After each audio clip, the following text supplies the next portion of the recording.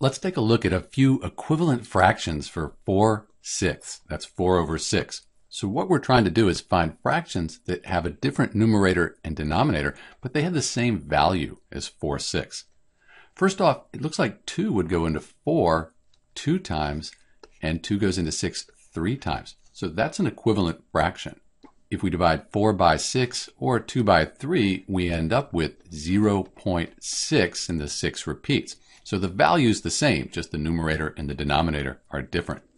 Let's do another one.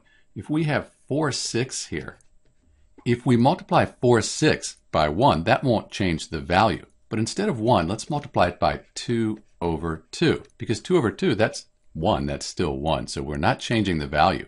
But now we have 4 times 2, that gives us 8. 6 times 2, that gives us 12.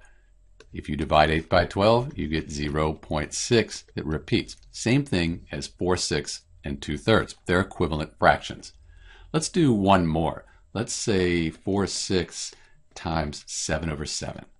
And again, because we're only multiplying by 1, we end up with another equivalent fraction for 2/3, or 4/6. This is Dr. B with equivalent fractions for 4 over 6. Thanks for watching.